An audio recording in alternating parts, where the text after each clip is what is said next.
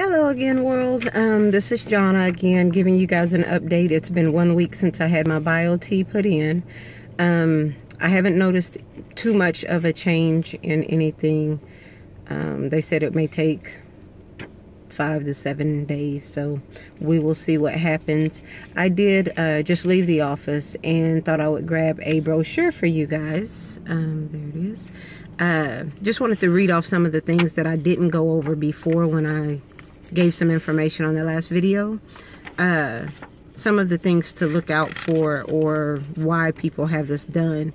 Some of the common symptoms of hormone imbalance is difficulty sleeping at night, lack of energy and fatigue during the day, reduced mental focus and memory, moody, anxious, or depressed, weight gain including increased fat around midsection, inability to lose weight regardless of healthy diet and exercise, decreased muscle strength, muscle and or joint pain, reduced sexual desire and performance.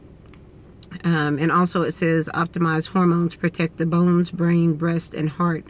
One thing I did realize and appreciate is the fact that they put reduced sexual desire and performance at the very bottom. I did read those in order as they show on the brochure, because there's also always the misconception that anytime we're talking about hormones, we're talking about your sex drive, and that's not always the case. Obviously, the men probably realize it more than we women do, that if our estrogen is off, then we are moody, more so than not. So there's moodiness, there's different things that happen regarding having an imbalance. So again, I'm still 100% on board.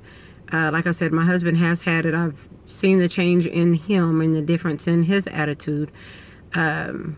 So I'm still 100% on board. Nothing negative to say about it. My behind is no longer sore about 2 days ago, so I guess it took about 5 days, and she said that. Matter of fact, she just asked me about it. I'm actually leaving the office now.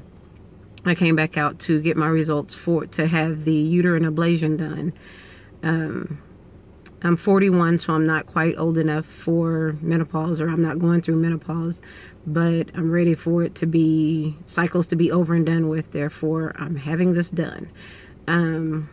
So she said things looked well from my ultrasound on that, so I'm excited about that. That'll happen next week. And then I guess I'll see you guys on Monday. Again, have an awesome Monday. It's not bad. It's 4 days closer to Friday, so be excited. And I will talk to you guys soon.